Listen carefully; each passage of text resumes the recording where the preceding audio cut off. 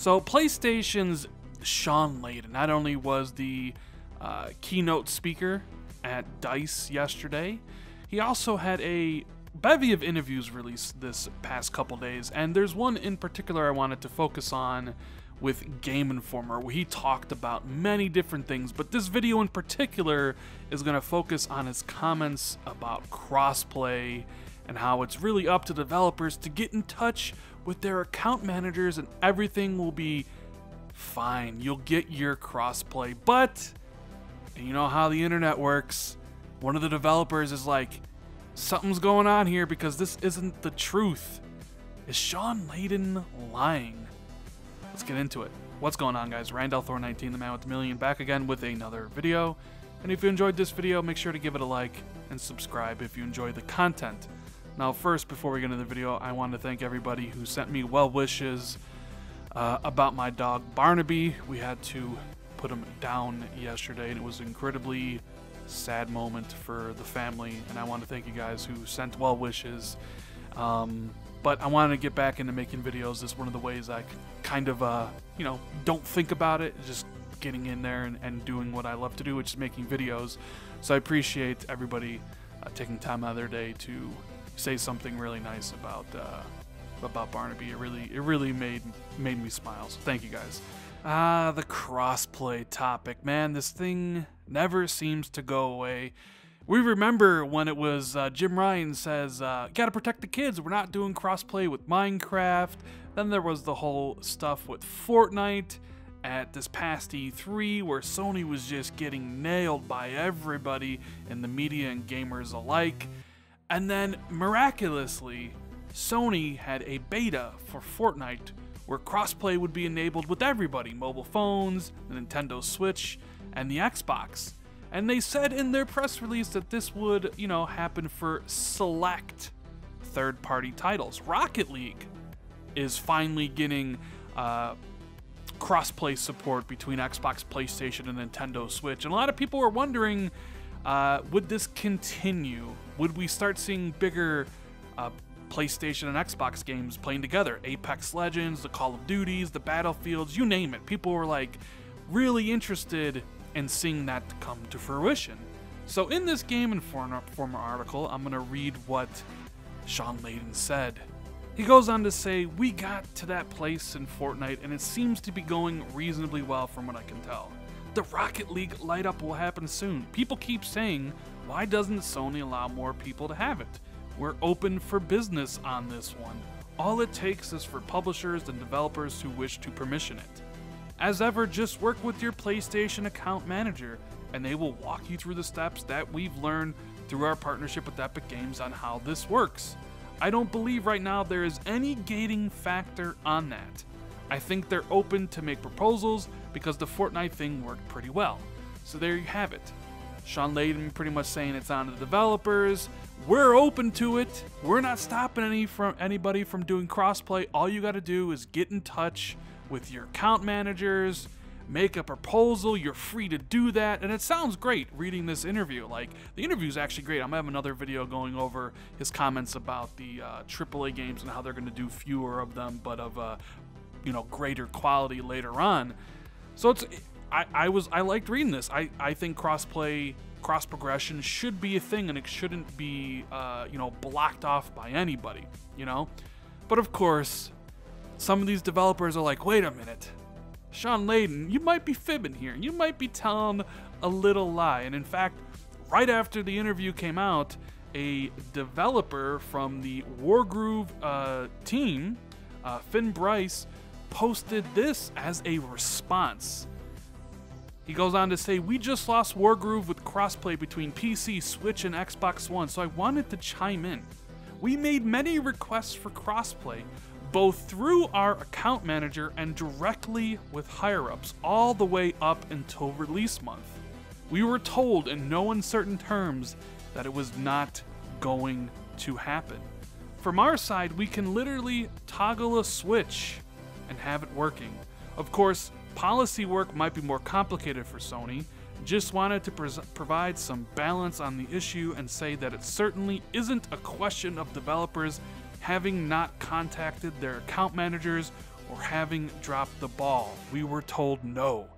Damn, those are pretty strong words from the Wargroove developer Finn Bryce, basically calling out Shawn Layden and being like, hey, you're saying it's super easy, just contact your account manager. We did that every single month. We even contacted the higher-ups, and we were told absolutely not. And this kind of gets to the crux of the issue. Is Shawn Layden intentionally lying? I don't think so. I doubt he knows every small minutia of what is going on with PlayStation, just like I doubt Phil Spencer knows every small minutia of everything that goes on with Xbox. This is probably what he was told PR-wise to say, that it's really easy, just contact your account manager, blah, blah, blah, blah, blah. Probably didn't really know that some of these developers have done that. Or maybe he has, maybe he is intentionally lying. But it would be dumb to say what Shawn Layden says, knowing that there are developers out there that have done what this Wargroove developer has done, which is asked for it and been told no. So now you get down to the brass tacks of the situation. Shawn Layden saying they're open to it, the proposals, just ask. Wargroove being denied. Does this mean crossplay from PlayStation side is only going to be enabled for the gigantic titles? Because Wargroove is a small indie title. Fortnite's the biggest game in the world. Rocket League is very huge. So are we basically going to see Sony only approve this for certain select third-party titles like they originally said in their beta announcement? Will we see it in something like Apex Legends, which just announced 25 million players and Respawn and EA are trying to get it? Will we see it in stuff like Call of Duty? You know, games and franchises that have pull, that have millions of players, publishers that can get political behind the scenes. Because that's what it seems like. It seems like Sony bent to the will of Epic, right? To have crossplay, and because they opened up the floodgates, now everybody else wants it. And Rocket League was a huge hit. It still is one of the biggest games out there that has crossplay and has enabled it, and have gone on record saying it's super easy to do. The Wargroove guy says from their side they can literally toggle a switch and have it working. You know, we have Xbox giving a speech at GDC talking about Xbox Live coming to Nintendo Switch and iOS and Android, and the crossplay features that they'll basically be able to do if you use that. It'll be super simple. They need to, Sony really needs to come out and just tell the truth on this one, because I believe Shawn Layden really isn't being 100% about it. I mean, you have a developer here already calling him out on what is going on. I don't think every single game that wants crossplay on PlayStation is going to get it. Even if you ask your PlayStation account manager, even if you appeal to the higher-ups, I just can't imagine a scenario where a super small indie game is going to get approved. A big game, Battlefield 6 perhaps, the next Call of Duty, yes.